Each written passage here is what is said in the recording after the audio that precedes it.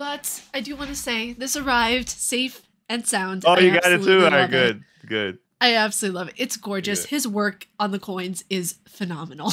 So what, Dan, did you send her that? No, Ben. He gave me like 10 to like do like a giveaway. Right, but you did the giveaway to her? Yeah, I was one of the selected the people. What? Why don't you give me one? You already got one. Stop it. You already got one. Stop it. What's going on, you guys? It's your Huggable Hipster here, and welcome back to the Casual Nerd. Today, I have the lovely family here. That's just what I'm going to call you guys because it's true, you know. But I have select topics over here. I don't know why I sound like a librarian, but I have a select topics here that we're going to discuss and we're going to ponder over because that's what we do as gamers. We're going to talk about Xbox. We're going to talk about PC gaming. We're going to talk about different topics. And one thing that I added new into this podcast is where we're going to talk about things that we enjoy. I've been seeing Parris actually talk about a lot of the X-Men stuff lately, and it's giving me the inspiration to go into more of like, okay, let's talk about food, let's talk about comics, let's talk about anime, let's talk about all the other stuff that we enjoy besides gaming. So to start it off, let's go into some Xbox because we saw the showcase. We've been seeing a lot that has been happening, and I want to know how you guys feel after the showcase, after all that we've seen so far. I feel good. You know, I think the year year started. I mean, come on.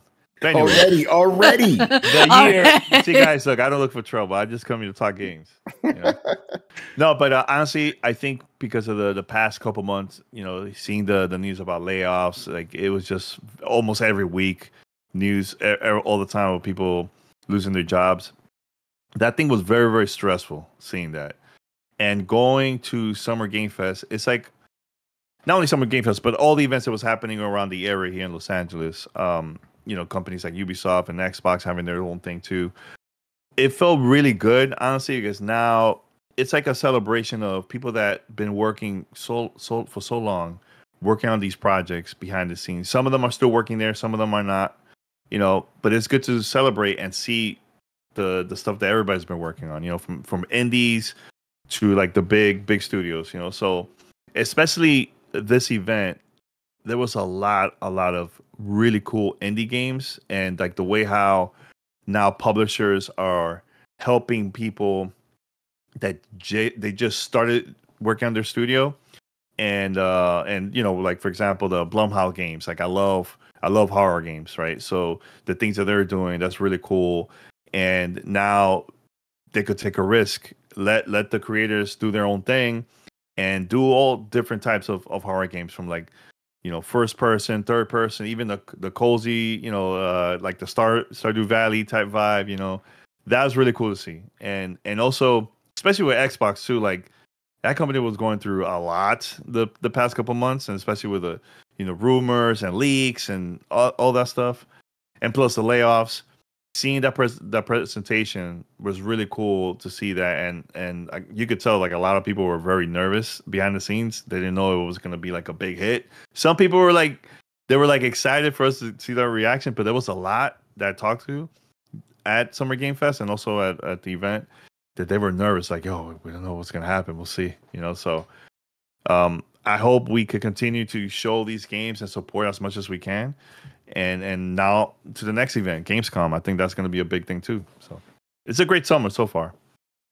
Yeah, I think so. What about you guys? I would just like to point out that you asked Danny about Xbox, and he started talking about Summer Game Fest stuff too. Stay on topic, Danny, please. But it's all all the same, you know. It's conglomerative. Thank you. I'm going to show you how you can separate topics. Okay. Man. Should I Parris, as a side note, should I keep like a little ticker on the side in post-production of how many times you guys got? You notice it's 2 and 1. All right. 2-0. I haven't done anything. I'm just talking from my heart about the gaming industry. And this guy's looking for trouble. I'm just pointing stuff out. That's all I'm doing. You know, I'm listening to what our host is asking us, and I want to respond to that. And you're going off in tangents and other stuff. No. Here's the thing. I know that she asked about Xbox, the showcase, right? But I think it was important to mention about just the industry overall. You know, like I think it was important to mention it. That's all. Super Nintendo Switch. What? Oh, I was about to say that too. And you know I'm right. Super Nintendo Switch. That's what they're going to call it. It just makes sense. I'm just telling you that now. But as far as Xbox goes, yeah, I know. I mean, you know, Danny was spot on. I mean, they needed it. What I was saying before the showcase was this was their first opportunity this entire year to actually control the message. Everything again with the layoffs and, you know, all the rumor and speculation and things that we've seen since the beginning of this year. This was their first opportunity to say, hey, this is Xbox. This is our roadmap for the next 24 months. This is what you can expect from us. And I think they delivered in that aspect. If anything, this was probably the best showcase they've ever put on, Tony. Yeah. And the games, the presentation, everything they showed, I really enjoyed it. I mean, I would say out of every game that they showed, there were maybe 2 or 3 that weren't for me, weren't like something that I didn't anticipate, that I didn't want to play. You know what I mean? So fantastic showcase, a lot of highly anticipated games. I think they drove home the message that Game Pass is here to stay. They drove home the message, you know, Bethesda games, Activision games are now a part of Xbox Game Studios. It did what they had to do. I mean, people can have their opinions about what's going to be multi-platform and all of that, but at the end of the day, if you like Xbox games, I think they're delivering a great lineup here over the next couple of years. And also something I just want to say before we get to Tony, because I don't want to lose this thought. People need to realize also that the games that they showed a melange of different things. That's what I love about these showcases, because not everything is going to be for every person. They showed some kids stuff. They showed things for people who are in their early 20s, people who are just trying to find their identity through gaming. They showed a lot of really cool variants. And I feel like so many people who were like, oh, you know, this show sucks, or they, you know, 0 out of 10, like all this kind of thing. They're not remembering that a lot of the stuff that they're showing is for every age group. It's not just one age group. Yeah, Tony. Yeah, I'm gonna be the opposite, man. But hey, Danny, I know you wanted to say something. I saw you raise your hand. No, I was gonna ask you. Wait, you didn't like the Xbox press conference? Oh, you didn't hear about this? Yeah. No. Oh no, you didn't see. I got a lot of heat for that. Oh man, you know, yeah. So I'm gonna be Before you say anything, and I'm gonna keep it real with you. I've been going to their press conferences since 2005. I have never seen Xbox doing a presentation like this ever. I think there's been close, maybe 2007, right, Parris, like 2007, 8, around there, little things like that, right? But I've never, this is not that moment from PlayStation, you know, in 2013, which the games were whatever. It was more of the moment, right? This was the games overall presentation. The games were like for every person that if they're into different type of genres, and the way how the communication of the hosting, the having, you know, Phil and the intro and all that stuff, like I felt like it was good.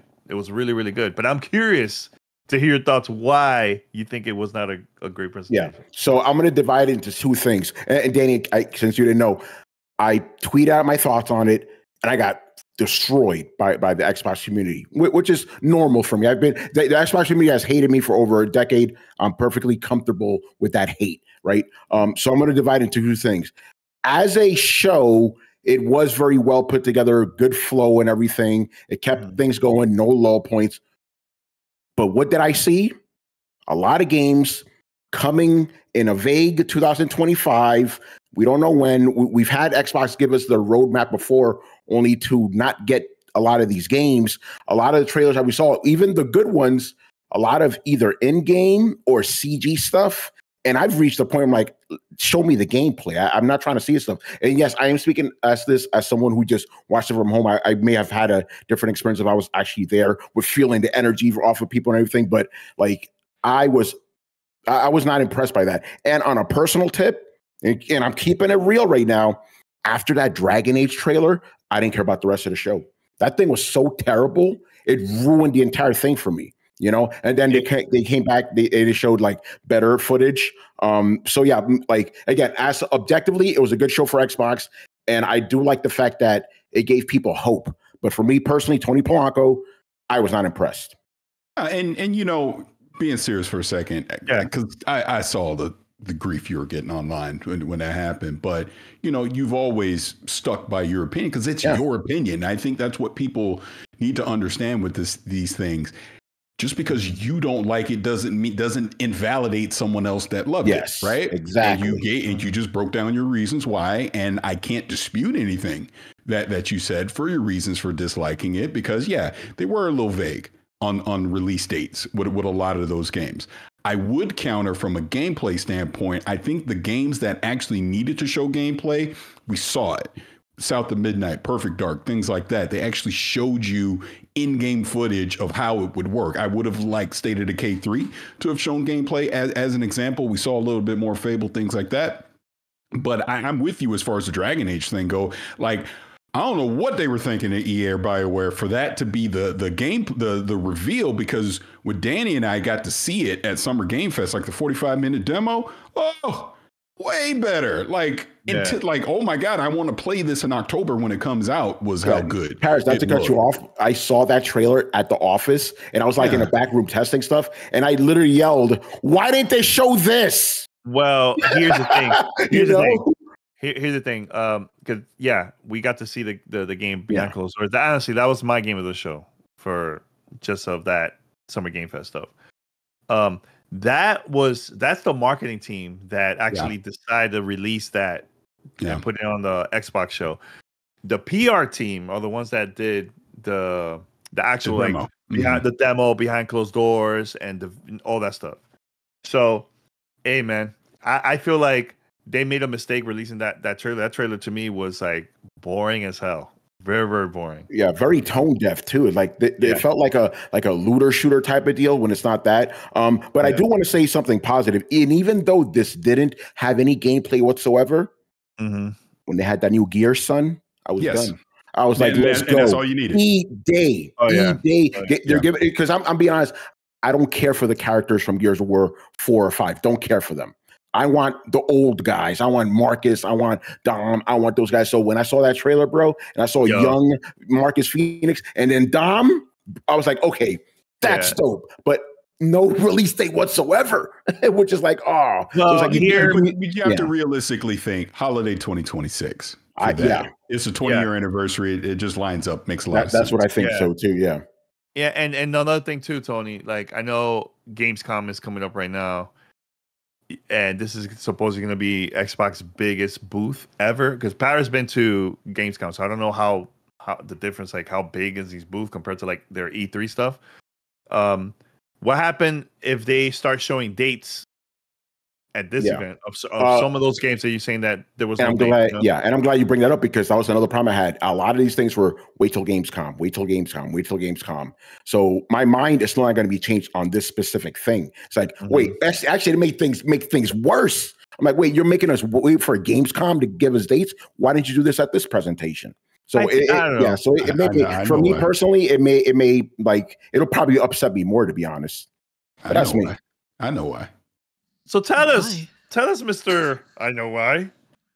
On the edge of my seat. Because they weren't 100% confident in putting a date on it in June. They need more time. It's that simple. Yeah. And we're in an age now where, and because you said it earlier, Tony, remember when Xbox a couple years ago did the whole 12, these are the games you're getting in the next 12 months, and it backfired on them. I think play it safe. People are going to be so excited to see what these games look like that let's not lock down Avowed or Indiana Jones just yet, because those teams might need a little more time to be confident in hitting that release date, right? Not to mention, they have so many things coming in the back half of 2024. And Matt Booty just talked about that. And I think it was Variety or whatever who he was talking to. They got to logistically figure that out. You can't just throw everything all at once. You're going to cannibalize yourself. You have to strategically have certain release windows for these games so it makes sense, right? Like, as an example, you can probably release Avowed and Flight Sim 2024 around the same time, because those are two completely different genres. Yeah. So those are two different audiences, right? But you don't want to put Avowed, or I shouldn't even say Avowed. You don't want to put Aria History Untold the same with Age of Mythology. Those are the same damn game, right? Yeah. So you're going to cannibalize yourself. You don't want to put shooter games like Call of Duty and then another shooter out at the same time either, right? So you got to be smart and strategic about it. So I think that has something to do with it. But I get you on that critique, because I think that's probably the biggest critique to come out of this showcase was being more firm on release dates or windows for these games. Yeah, for sure. And Parris, to your point, if you saw some of my replies to people, I told them, hey, I'm glad you enjoyed the show. Because again, I'm not trying to take anything away from everybody, but it kind of doesn't work the other way around. People don't want to give me that grace that I give them. You know how it works, well, you know? Well, I'm not trying to rant here, but you know, this is why I'm in my villain arc now, because this is what social media has become. Unless you have a popular opinion, then everybody wants to jump on you and ridicule you and say the most ridiculous things to you online. Again, I appreciate that you can have the opinion that you have, because it makes me look at my own opinion and go, well, damn, am I overestimating it? Why is he lower on it than I am? You know what I mean? That's good. You want to have differing opinions. You can be adults and talk these things out. Like we're literally talking about it right now versus, you know, the toxic nature that we see online. Yeah, no, you're 100% right about that. Yeah, and great points all around. I really appreciate the input, because honestly, it's really crucial to see differing opinions, especially on a toxic website like Twitter, because when you see differing opinions amongst individuals who can reasonably hash out things without the name calling, without, you know, the bantering in a negative way, I feel like that shows an example to others who can hopefully do the same thing. You know, I'm not holding out hope for many people, but hopefully it could happen, you know? Yeah. But let's go into one of the next topics of what you guys are looking forward to, because I saw so many games at this showcase that looked absolutely stunning. I'm the most excited for South of Midnight. Can we just talk about how beautiful that game is? That game looks phenomenal. And oh my God. I can't wait to try that out. Yeah, it's and I think Parris will mention this to me. He said it perfectly too.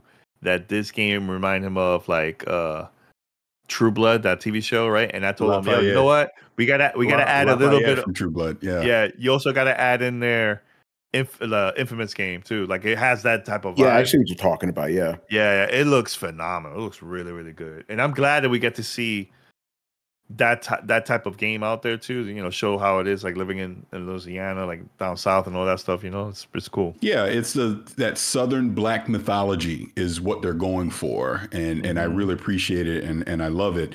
Not to mention the art style in the game. The music was really good in the game.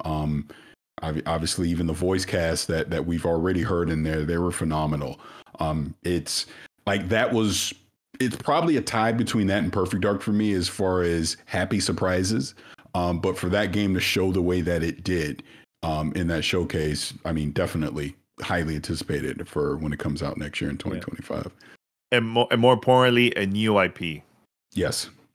Thank God. Oh, it's so exciting too, because the voice acting and the way that the dialogue was done in the trailer, it brought such a huge smile to my face, because very seldom do we see a lot of games now that just are not apologetic, have character, and do things because they want to do it, and in such a I just want to say charismatic way, because it used to be like 10 years ago when The Evil Within came out, that you had these really intriguing, psychologically driven characters that just had their own narrative, that they did stuff off the cuff. And I feel like that's going to be a lot of this game. And I'm just, that and Diablo's expansion, I'm so excited for.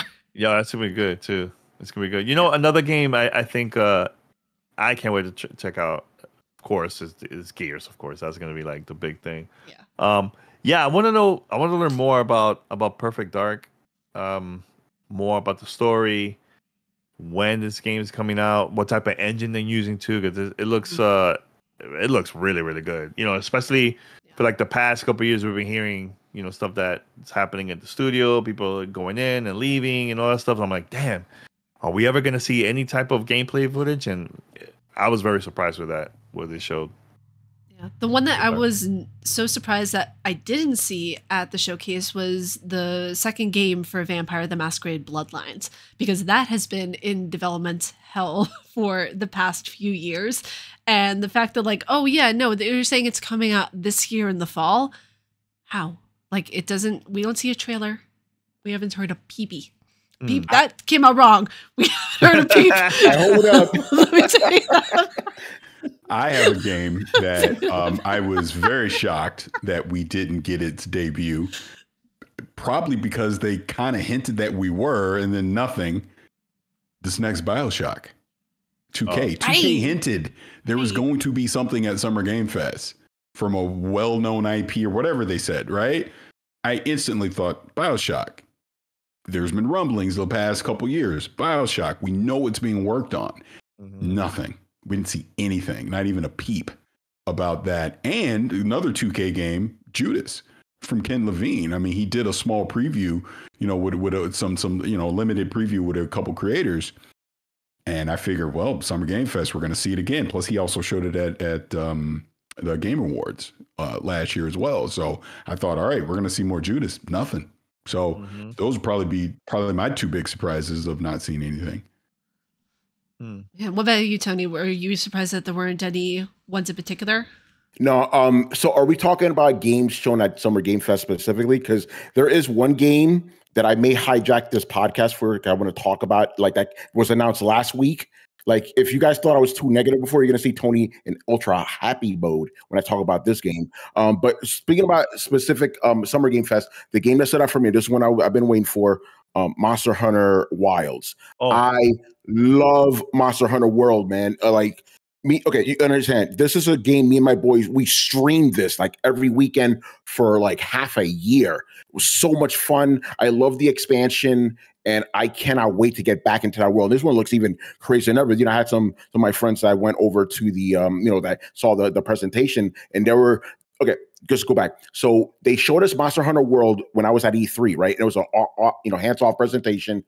And that sold me. And I had a friend tell me the same story, but from Wild. Like, yo, this is legit. You have the monsters fight each other. You have all these things. So good. So good. So that's probably the most anticipated thing. But if I can get away from Summer Game Fest for a little bit, because to me, the biggest announcement of the year happened last year. And it comes with a story. So I hope you'll indulge me for this one, right? Last week, I'm in the office chilling, right? Talking to one of my colleagues who sits across from me. We just, regular chat, whatever. Yeah. I just got in, right? Nintendo Direct was happening, but I'm not really watching it. And I see an email coming from Capcom. Headline says, and I start reading the headline, Marvel vs. Capcom. I stopped reading it. And I looked at my boy, and this is what I told him. I'm like, dude, for almost 20 years, I've been waiting for Capcom to put X-Men Control the Atom, Marvel Superheroes, X-Men vs. Street Fighter, Marvel Superheroes vs. Street Fighter, Marvel vs. Capcom 2 in one collection. I'm like, if this email says what I think it does, I'm going to lose my mind. I read the rest of the email. All those games I just listed were there, and The Punisher. I went to the bathroom and I screamed. You got to understand something. Like, these games were my teenage years, man, on the Sega Saturn. Not only on Sega Saturn, but in bodegas, arcades, and stuff, like playing these X-Men games, Street Fighter. Because you got to understand, in the 90s, my two loves were Street Fighter and X-Men. So you had both of these together, man. Like the memories, me and my boys were going nuts over this announcement. I was getting texted as soon as I got announced, like, yo, Tony, you saw it. I haven't been this happy about anything in years.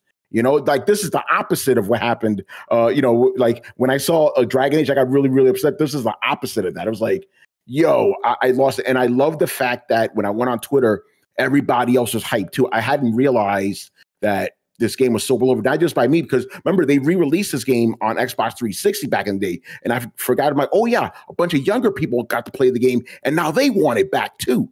So I'm so happy. And this is going to be done in the same vein as the other collections Capcom has done. So we're going to get like all the good stuff, rollback netcode, character galleries, music.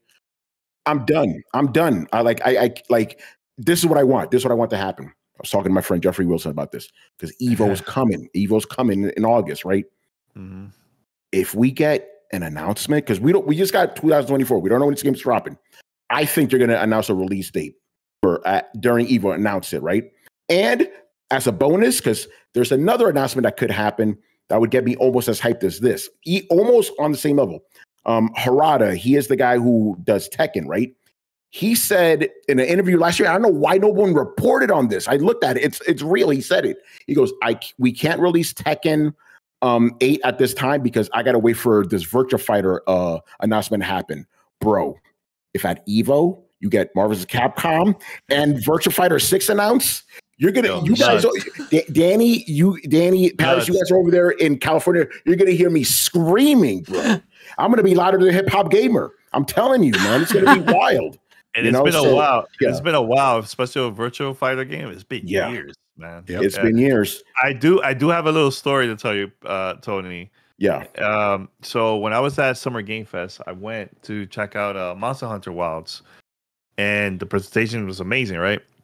So when I go inside, I see Phil, Jeff Keighley, like the whole Xbox team, a lot of creators and media, everybody in the room, just waiting for the presentation. So we got to see it. I'm like, wow, this looks beautiful, right?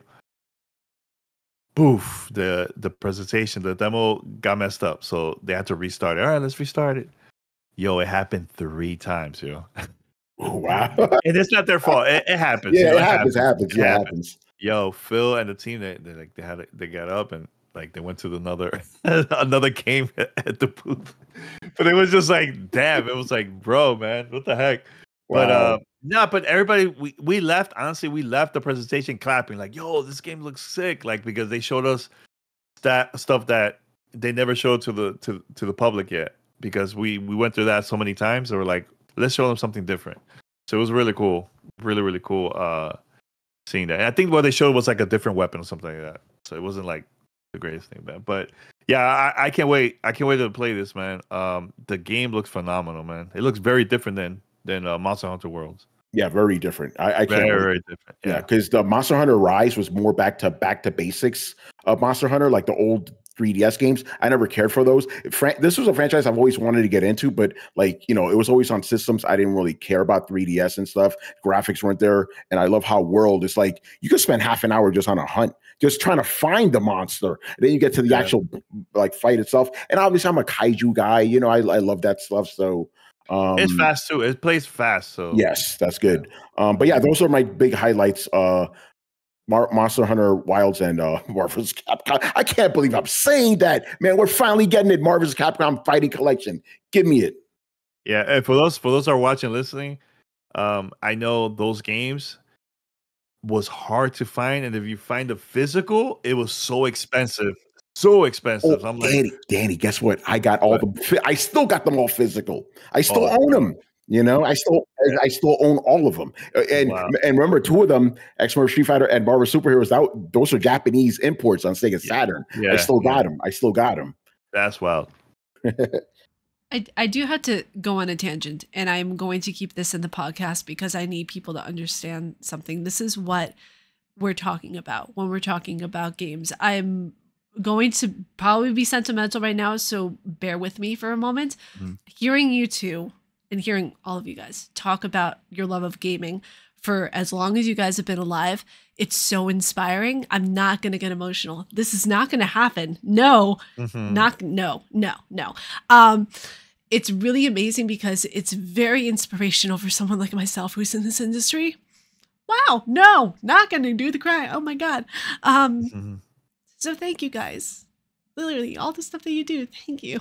Because just hearing you guys talk about it, it's really great. That's what it's about. Yeah, that's what it's about. This is all about, man. People that gets lost in translation a lot, especially over these past few years, is, and I'm going to speak for all of us when I say this, we do this because we love it.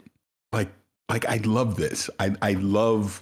This is why I've a dinosaur and I keep going and want to, because I love being able to talk about games, obviously play games and have these kind of discussions. And then like we're all just at Summer Game Fest and just the in-person stuff that we get to do and have those conversations. That's what motivates me. That's what pushes me forward, wanting to do it. Will all my opinions be popular? No, but it's the fact that we're able to have this platform to be able to have these discussions and to go to back and forth and see different points of view and share these experiences and all that. Like I'll just say a personal story for me. Like you even mentioned right before we start recording, like my son just graduated high school. He's 18.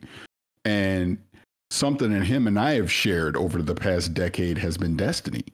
Whereas he started playing when he was 9 years old, where he used to sit in this very room and watch me play.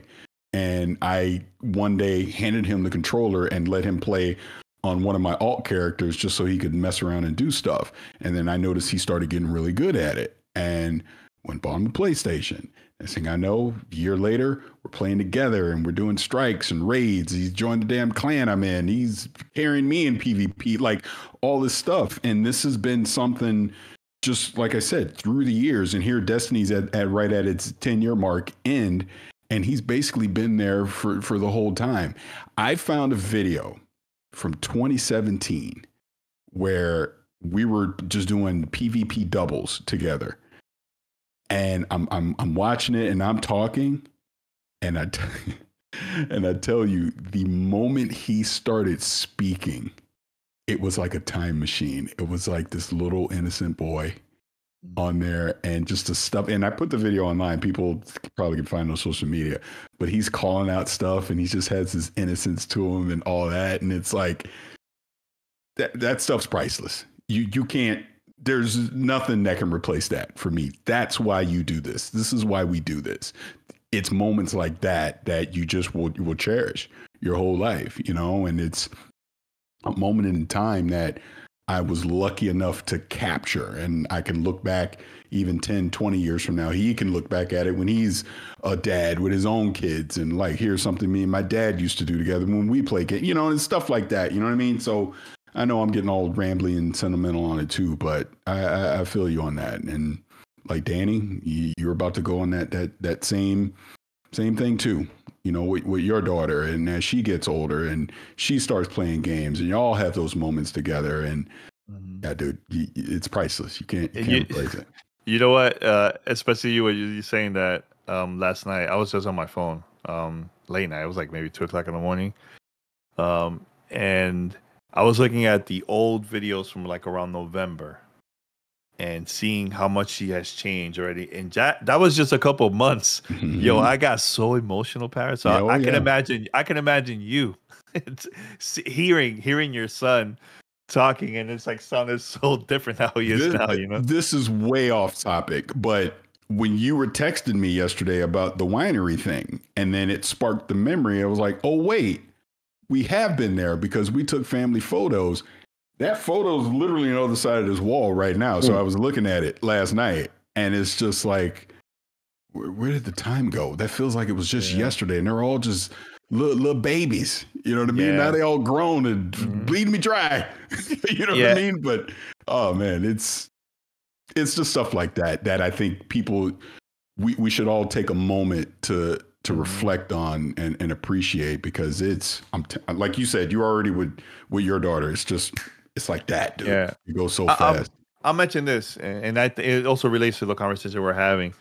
You know, this is why we should stop engaging and promoting the nonsense that we get to see online, because honestly, man, that to me is a total waste of time when people are just angry about everything, right? And look at us. We're talking about our experience with attending events like Summer Game Fest, Xbox Game Showcase, the stuff we got to see online from home. Like, it's an exciting time to just enjoy gaming. You know, I remember growing up, living in New York City, you know, my neighbor, he had a Sega Genesis. I had a Super Nintendo. We would trade games and trade consoles because we just love games. It wasn't like, you know, attacking each other every time we go outside because he has a different system than me. You know, it was about like, yo, let's play together. Let's trade so you can experience what I experienced. It's like, that's the thing that we should be talking more about, of that, instead of creating content, especially the creators. Creating content that's like clickbait. Let me get people angry because that's going to help me to get more money on my videos. That's the part that's just annoying. And look, every time I see someone at an event that I know they do that, I straight up tell them to their face, like, this is not good for our industry. It's not good for the things that we're doing. Look, we've been doing it for a long time, and we have never done that in a way where we just want to get people angry, like, and just take advantage and get money out of that. Like, we're not about that. You know, we're gonna have different opinions. That's different. Having different opinions is different, but grifting and that type of vibe all the time, like, it's not helpful. Like, how's that gonna help our industry to grow? It's not gonna help at all. I will say this. People that know, there was an incident that I was involved in a couple weeks ago, obviously around Summer Game Fest time. It was right before Summer Game Fest, matter of fact. It was fascinating how many people came up to me during Summer Game Fest in person to thank me for being vocal about that, about what Danny's talking about. It is such a stain on everything that we do where, like I said, I just love this. I just love to talk about games. You ain't got to agree with me. I say dumb stuff all the time, but I'm not maliciously saying something dumb. I'm just giving you my opinion. But when people do things that they're purposely just trying to rile people up, they're purposely saying things that they admit they don't believe themselves because it creates engagement. I say it all the time. Negativity is easy. That's easy work for engagement, super easy. Actually having an intelligent, positive conversation about gaming, even if it's not positive, but just having an intelligent conversation about the current state of the industry or gaming or what you like or what you don't like is hard. It takes work. It takes preparation. It takes actually putting together a coherent thought about what you're doing, because the one thing that I will always take pride in, if I tell you I like something, I'm going to tell you why. If I tell you I don't like something, I'm going to tell you why. You will understand just like you did earlier, Tony, I'm going to break down my reasonings on why I have said opinion. Don't mean you have to like it, but you know why. And I think that's important in what we do with content creation is, give your audience something well thought out versus Xbox sucks and is Game Pass doomed with your stupid thumbnail emojis and all that other stuff that we see. Yeah, exactly. Yeah, the YouTube thumbnail face. Look, I'm old, I guess, and I just simply don't care anymore. But to me, that is such lazy work to do. It's lazy. It's easy. It takes no effort to do. And look, people that know. But I take pride in what I do. I take pride in the fact that, and I was not, and Danny's been a huge help for, being serious. And him and I obviously joke around a lot. I am not doing any of this without Danny. None of it. Because he has always been such a help to me and an inspiration to me and a motivator to me over the years that even in recent times, I've always been very shy about accepting praise or whatever the case you relate, or just knowing that, hey, I'm actually good at this. And I've always been very hesitant and shy to say that because I don't like thinking that way. But even this last Summer Game Fest, it was crazy how many people kept telling me, hey, I appreciate the work that you do. I love what you do. Developers coming around like, oh man, I can't wait till you play my game. I need to know what you think about this. Like all that stuff. It's like, I take that personal. That really motivates me to want to keep doing this. That lets me know that when I am having self-doubt or I am second guessing myself, it's like, no, I am doing something right here. And, I appreciate hearing stuff like that. So then when I see the opposite of it, when I see people taking the shortcut, when I see people doing it the easy way, I don't appreciate that. And look, when you involve me in your nonsense, I'm going to say something because my whole thing is to leave me out of it. If that's your grift, if that's what you do it without me. Don't involve me. But when you involve me, I'm going to say something. And obviously people know that no. But yeah, I wish we were in a state right now, the way social media works, the way YouTube is working, the content creation game. it's easier to be negative than it is to be positive about stuff. That's what generates the clicks. That's what generates the money. At the end of the day, unfortunately, that's what it's all about. Sorry, I ranted. No, you're good. And I need to jump on it because it's everything you said was great. And I want to add to it's something I was just thinking about now as we're talking about this, because you have a lot of these guys that they're doing all this stuff because they know it's going to get the quick hits, right? Yeah. But are they thinking, and the answer is no, they're not thinking about, are you going to be proud of this when you're done? Are you going to look back at your career and be like, oh, wow, what I did was a good thing? And just to get a little personal right now, I haven't really talked about this. I only really talked about this on my podcast. Recently, my mom passed away, right? And, I've been thinking about, my life lately and stuff. And she told me she's very proud of me, right? And then I thought to myself, like, you know what? I'm proud of me too.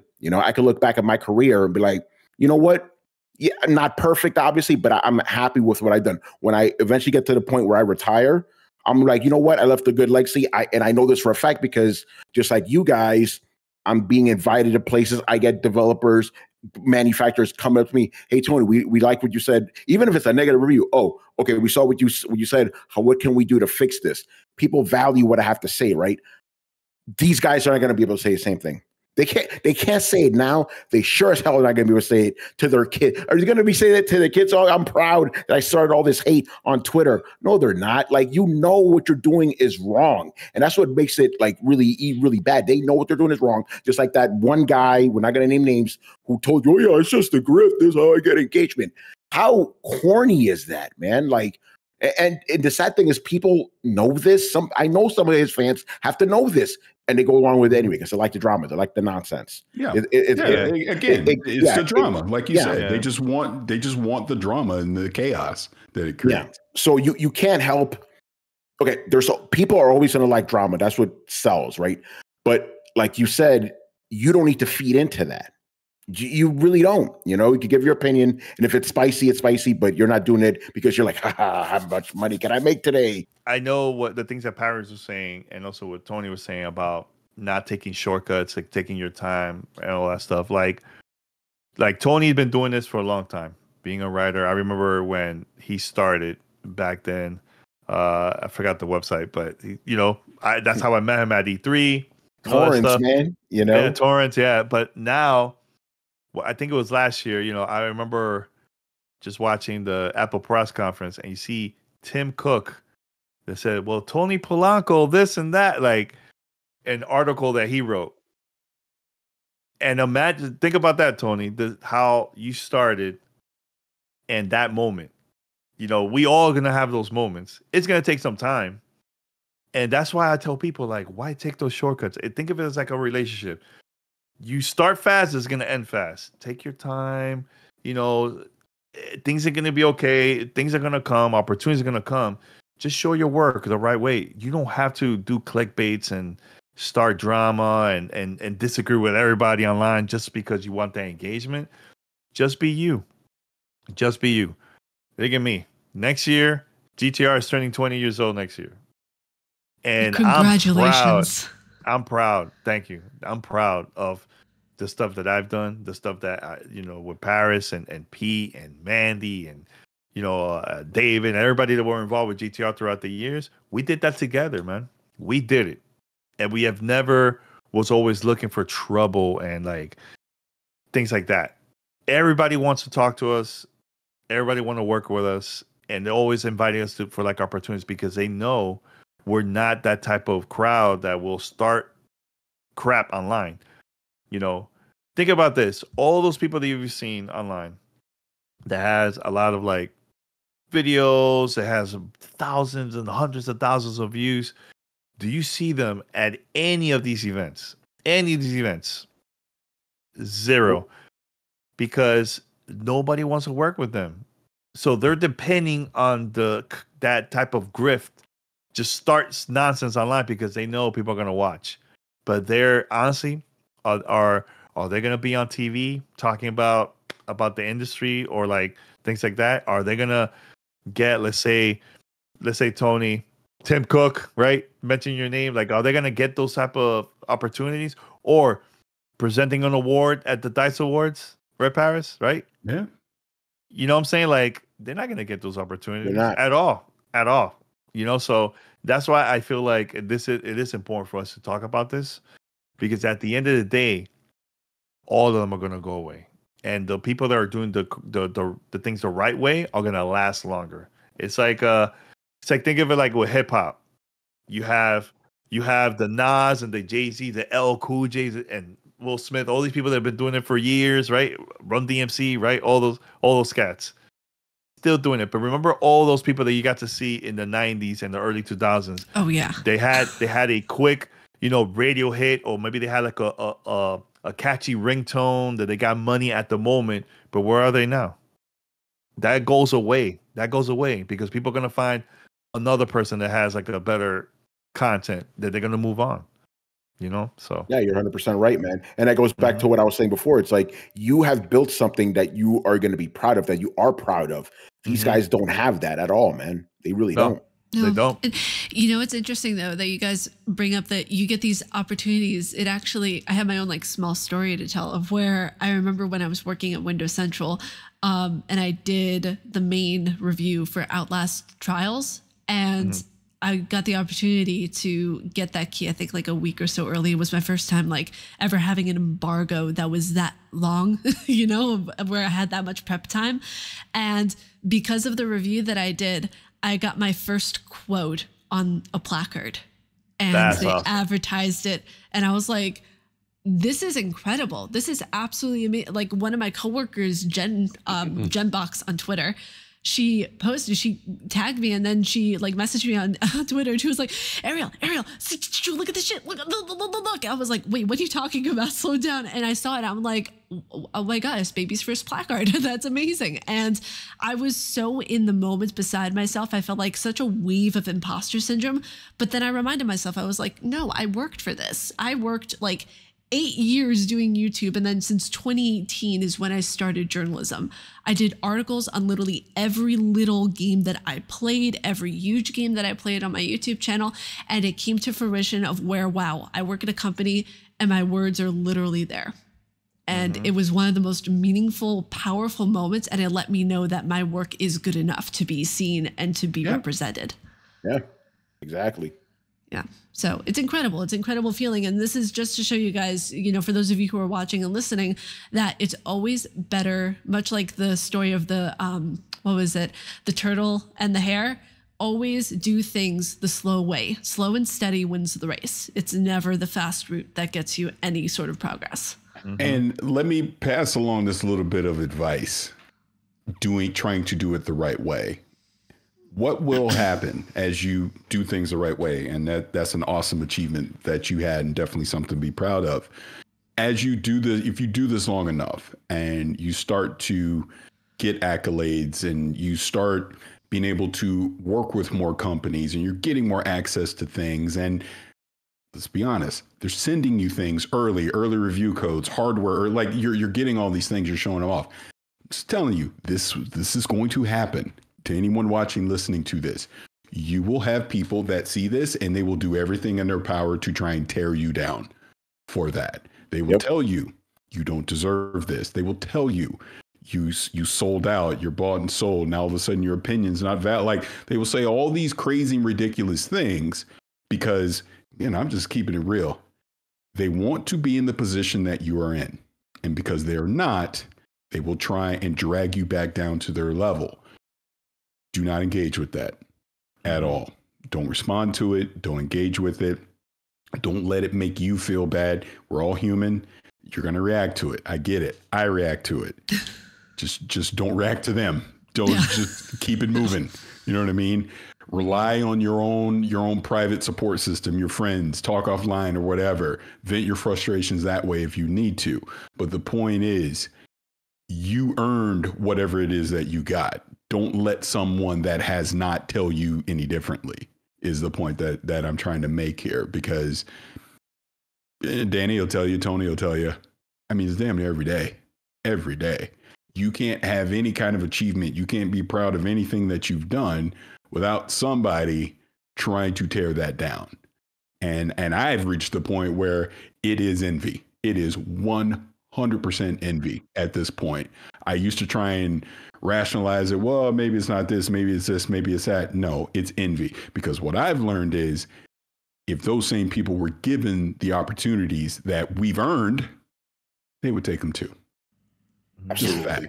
But they also wouldn't know what to do with it because they don't have the experience. Exactly. Exactly. I mean, because my thing is like, you know, I've gotten a lot of crap over the years about whatever various thing I may have had an opportunity to do or get or whatever. And I'm just realizing it's like, and people like, oh, you sold out, you did this, you did that. And I was like, no, because the one, like, it's so funny, like with Xbox, like my relationship with Xbox and the things that I've been able to do with them. Danny will tell you, who was the biggest critic on Gamertag Radio probably from about 2013 till about 2018 of Xbox? Me. And the irony of that is, and this brings it full circle to what we were talking about before.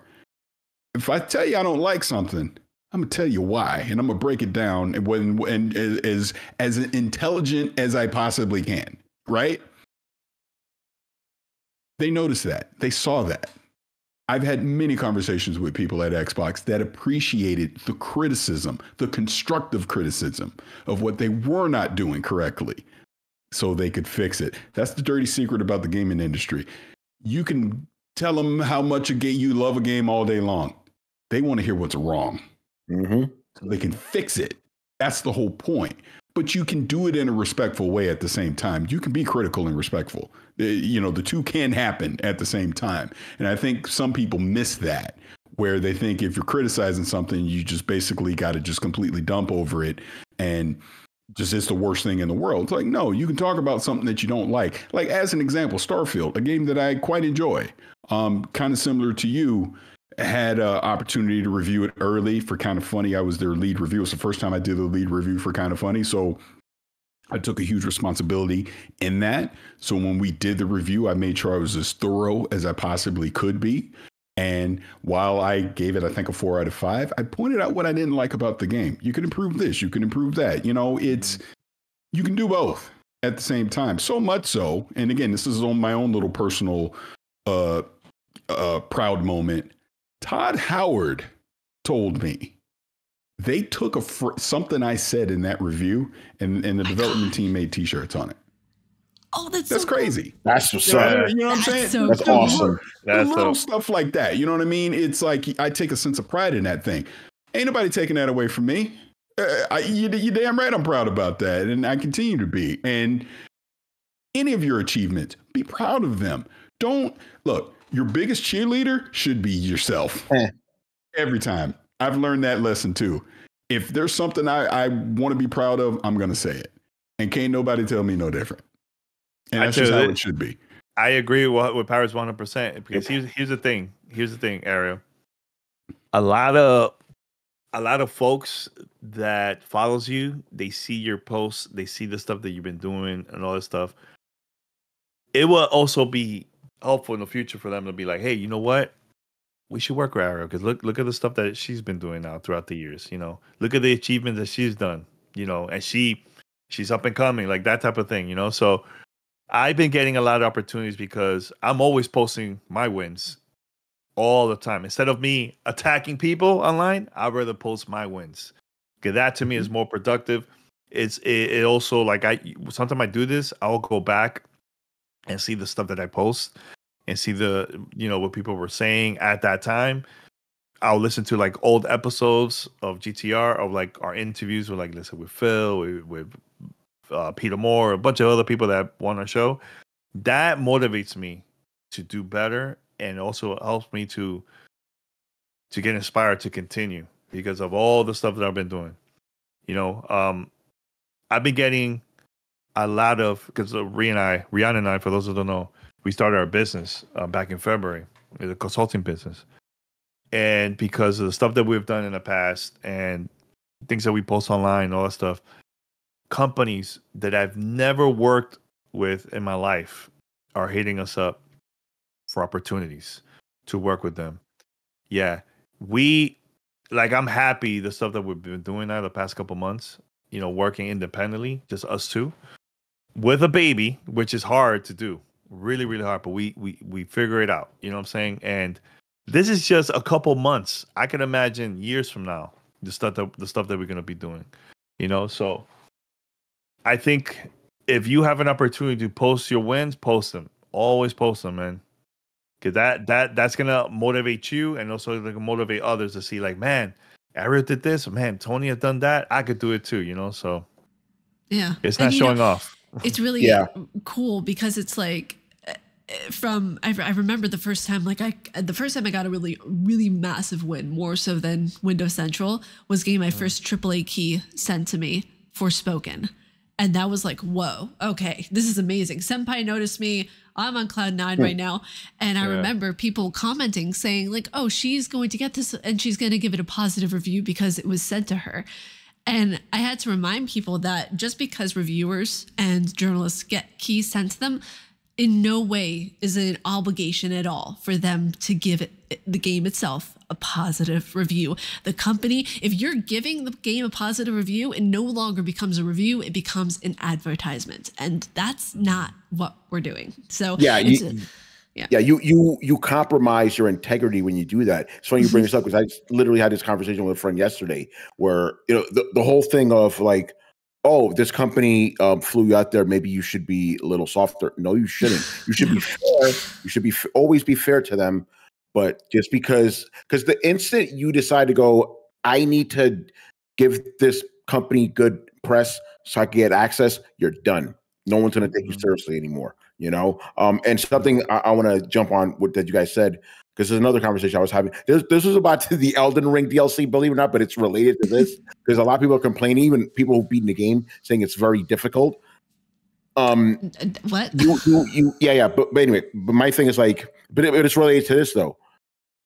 Even if you get really big and everybody knows when you're great, you got to also be humble, right? Don't think that you're so hot that you're better than everybody and that other people are beneath you. You shouldn't think like that. You should always think not only of where you came from, but what you still want to do. You are never going to be that guy. And the instant you do think that, you're done because now you're not going to improve yourself anymore.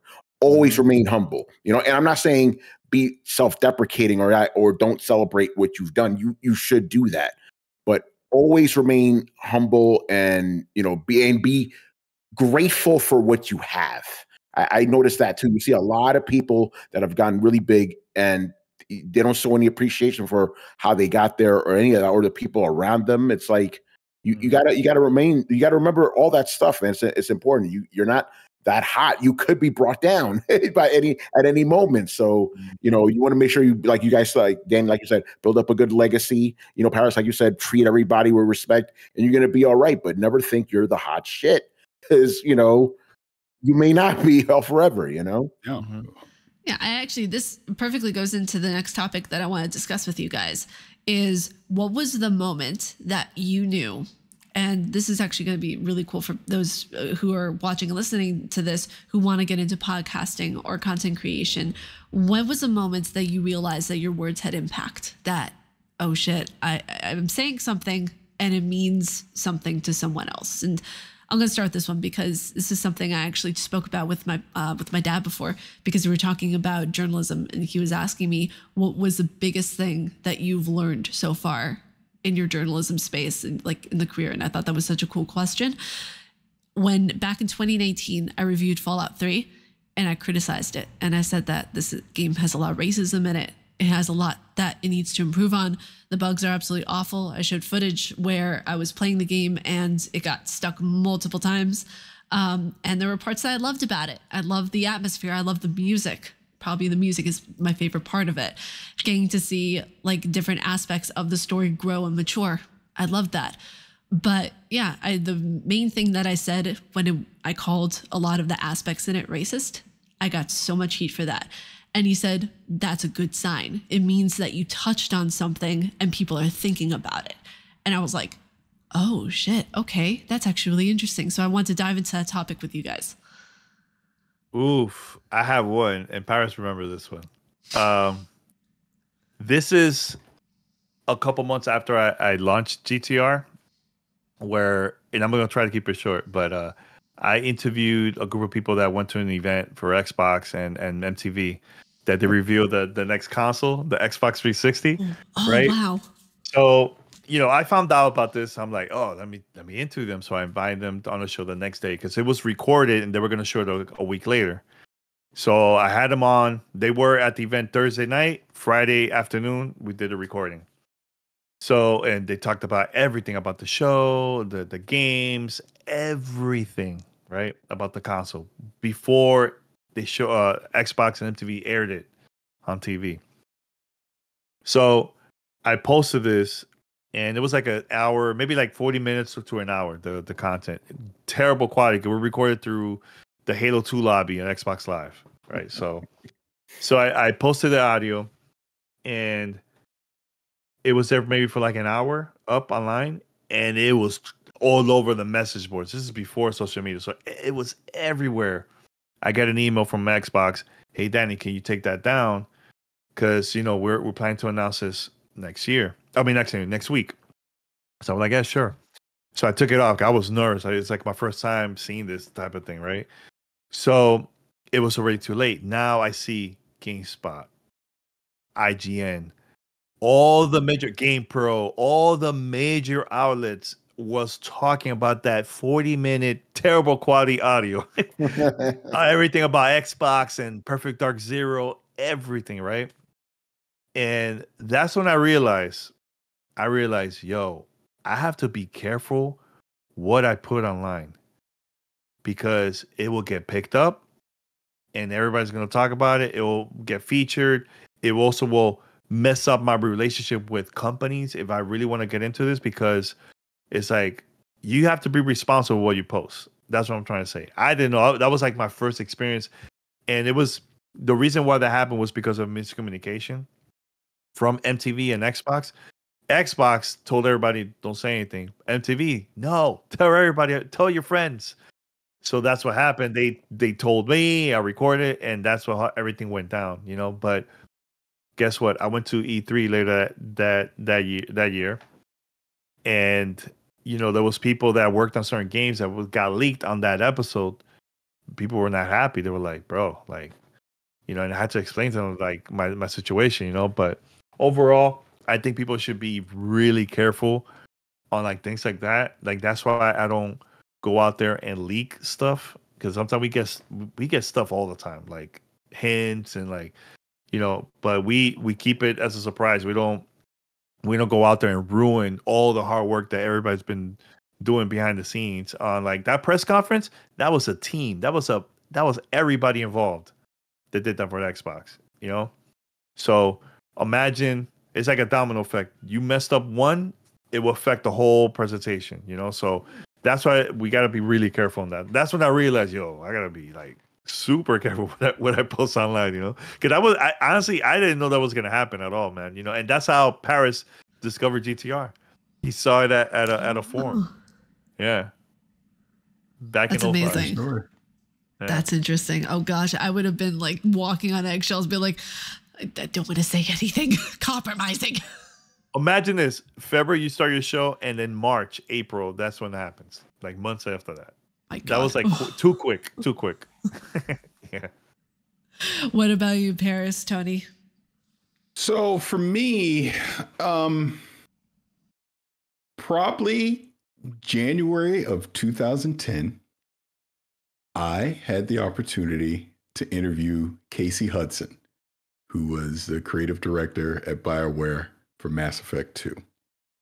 And you have to understand, this was a game I was highly anticipating. Like, I mean, I'm doing all the research on it. I'm trying to get any nugget of information I could find out about this game.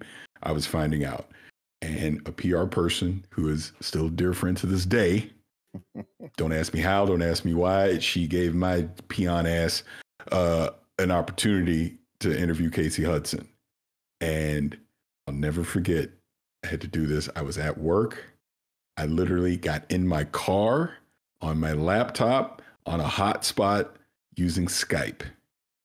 And I interviewed Casey Hudson. It was one of the most prepared interviews I had ever done at that point. And I don't even remember how long we talked at this point. It was probably 30, 45 minutes or something like that, right? But anyways, I knew my stuff. and I'm asking various questions about the game, and we're going back and forth or whatever. That got picked up on the BioWare forums. And I'll never forget, it was such a proud moment for me. People said that was the most informative discussion Casey had about Mass Effect 2 leading up to launch. Just a little old random me. I don't know what I'm doing. That's incredible. Got that opportunity. And that's when I knew, hey, I could be good at this. My voice matters. You know, what I'm doing matters. That was probably for me the moment that stands out the most. That's amazing. Oh, that's so cool. I love hearing stories like that. Yeah. So I'm gonna give two quick ones, and they're slightly different than what was said, but it's still related. Because I have a really bad habit of not remembering the things I've written. You know, I was like, people come up to me, Tony, I love that review. I'm like, and I thank them all. You know, thank you for that. I'm like, I don't remember writing that. But I remember. But this is important though. 2014. I went to PAX East the first time. It was like probably the first big trade show I had done. No, it wasn't. It was the second one. I went to E3 a year before that. So I'm at PAX East, had a great time. Got very, very drunk the night before a panel, which was a blast. And the panel in question, it was me, Diana, Laura, and a couple other people. We got into a big fight about Mass Effect 3's ending. It was great, glorious.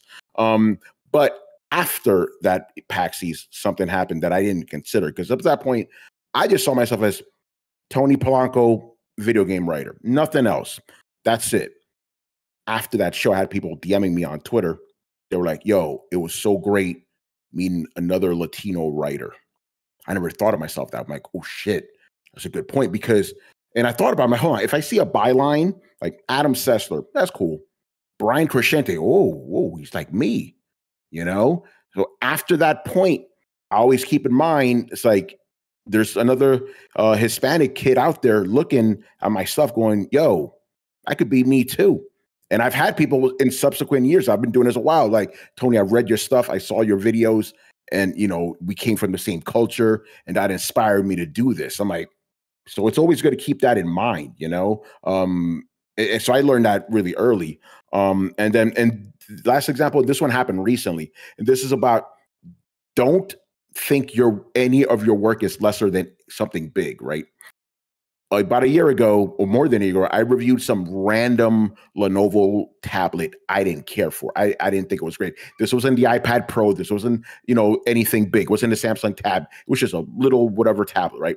I got an email from a reader thanking me for writing that thorough review because it helped him find the right tablet for him. He goes, yeah, it's not the greatest, but for my needs, it's perfect. And you are the only person that gave this a fair shake. Like, that goes to show you your words mean something, you know, and you should always be fair. Wow, that's incredible. I love these examples. And see, this is also another teachable, educational moment for people who are watching and listening, that if you are a public figure, or if you are literally just someone who is on Twitter for the drama or whatever it is, or just a viewer for passing on by, if you say something, be aware of what you're saying. Because every time you speak, the words that you say hold weight, they hold merit. I don't care if you think that they don't. Anyone who is watching and listening to this, that goes for everyone here on this podcast, your words matter, because you were, and I'm not a religious person at all, but I believe that we are here for a reason. So if we are here for a reason, we should always be conscientious of the words that we speak. So yeah, I think that's really, I love the story so much. Next topic I want to go into is an upcoming game called Silent Hill, which, I mean, I love that these games get remade, unlike the ones that Parris likes. Sorry. Why are you giving my man grief? What is this? What is this That's about? Crazy. Parris, what did you do? See, people know. Super People know. Nintendo Switch. You'll say I'm right. It was perfect timing. It's not gonna be Super Nintendo Switch. Hey, and this was gonna happen when Nintendo, ladies and gentlemen, what's today? Today, June 24th, 6:37 p.m. Pacific time. Yes. When Nintendo announces this new console, and it's not called Super Nintendo Switch, I'm gonna call Parris straight up, and I'll be like, "I told you so. I told you so." And I'm gonna end it like that. Oh man. We still love you, Parris. Silent Hill sucks. How about that? Yeah. And listen. At least they're going harder as hard as Capcom right now with their releases. Okay, just keep that in mind. Resident Evil, next one's coming out. Yeah, it'll be a remaster of a remake. A remake. Yeah, wow. I can't even disagree with you there because the first one doesn't even need to be remade. Everyone's crying in a corner like, I want the first one to be remade. No, you don't. It's nostalgia. Sit back down. Okay, let's just stop it right there. But I wanted to talk about Silent Hill because a lot of people are talking about the remake. A lot of people are upset about what's going on. I want to get your guys' input because I find it so fascinating that the most popular games that are coming out right now are remakes. It's not like it's so weird to see because our nostalgia has such a finite input on the way that we view gaming. South of Midnight, by far, I'm going to bring that one up again, is by far one of the most original IPs I've seen this year, besides Lies of P. And I think that it's so crucial to understand that, to just admit our nostalgia plays a really finite point. But I want to get your guys' input. What do you guys think? Are you guys going to be playing Silent Hill 2? What are your thoughts? I'm just gonna say it. I've never played these games, so I'm not interested in this. So I don't really have anything constructive to add here. Yeah, for me, I watched the trailer. I was gonna be excited. I mean, it's one of my favorite developers that worked on the remake. It's what's the name? The Bloomberg, right?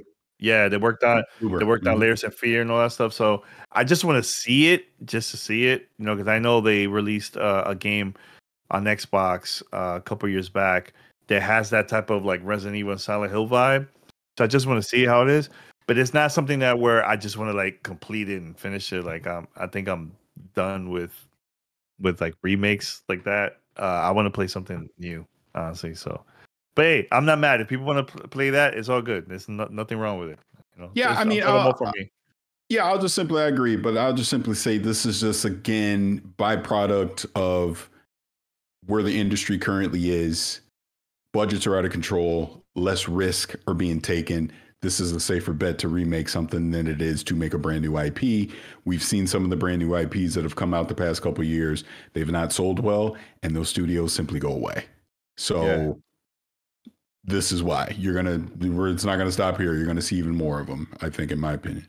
Mm-hmm. Agreed. Yeah. So I know that you do have to go really quickly, but the last thing that I want to touch on before we leave for tonight, I just want to say before we go, thank you guys for joining me for this podcast. It's always so fun having you guys here. Thank you for having us. So last thing I want to go into, because this is actually one that I saw Parris talking about on Twitter, is X-Men. Now, I'm not a fan particularly, but I've never seen the anime or the cartoon. I have no idea what to call it currently. See, look what you did. You called X-Men an anime. You just upset Parris. He's done. I don't know what to call it. I don't know what to call it. Listen, I'll say this for people who are watching and listening. Excuse my unknowing naivety on this topic matter. But for those of you who are not, for people who are not aware of the TV show or noobs like myself, why is this such an important show currently? I think Tony should answer this one. It's funny because I actually purposely skipped X-Men 97 because I did. Oh no! I gotta jump in. So X-Men 97 is probably, and I know you're very critical of what Marvel's been doing, Tony. It's probably the best thing they've done since Endgame, in my opinion. Mm-hmm. It captured what makes the X-Men great. It's not just about, we're superhero mutants with powers and all of that.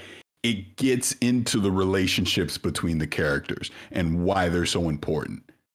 Fantastic job. I did not think some of the places they went in 97, I did not think they were going to go. I mean, I'm literally jaw on the ground, shocked. Some of the stuff they did. I won't even spoil it because I don't know what you know. But man, there's some episodes in there. I was like, it ends. And I'm like, damn. Yeah. I can't wait for the next episode. Crazy stuff. And I will simply say this.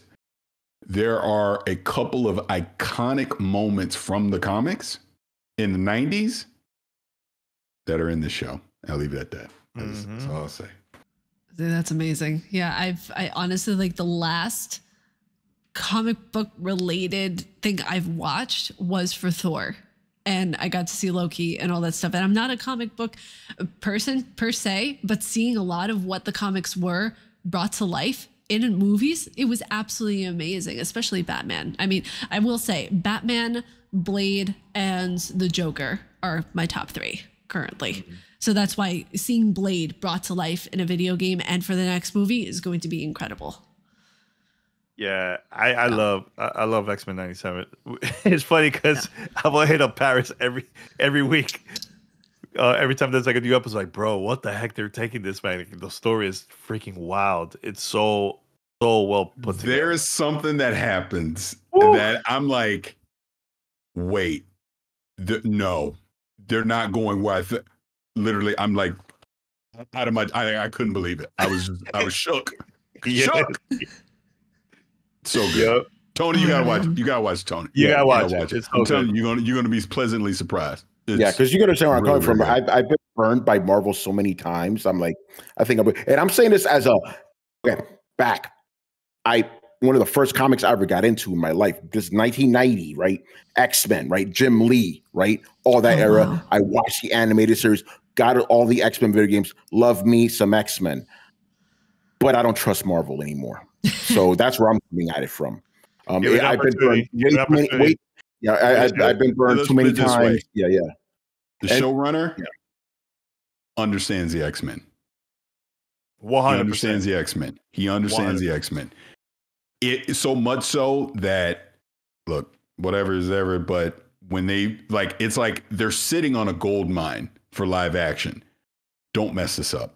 That's how good the X-Men. Yeah. I know. I'm with you on that. We'll obviously see with Deadpool and Wolverine how they handle that. But I mean, they're sitting on a gold mine for live action if they do it right, man. And I will say this, Ariel. Like, I know you haven't watched the X-Men series. They do have the original series from the '90s available on Disney Plus, so you can start watching like the old ones before start watching the new '97 ones. Yep. Yeah, I'll need to do that because, I mean, I am a fan of Wolverine. I am a fan of X-Men from what I saw of the movies. I don't know how good of a representation that is, but yeah, it is something I'm going to check out. So, but one show I would highly recommend people to check out, as for my pick, Has Been Hotel. It's a cartoon for adults, basically, of where they go. It's very raunchy. It's very like they're cursing. It's very well done. But think of an adult version of Disney musicals.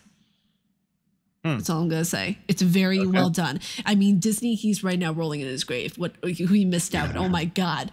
But it's really interesting. And last thing before we go, I just want to say thank you guys so much for joining. I know you guys have to get going right now, but if you guys want to check out their stuff, all their links will be down in the description below so you guys can check them out. And as usual, if you all like our faces and what we do, please be sure to subscribe and hit that bell down below. May you find your worth in the waking world, your hunter. Stay casually nerdy, and I will see you all in the next video, podcast, and review. Umbasa.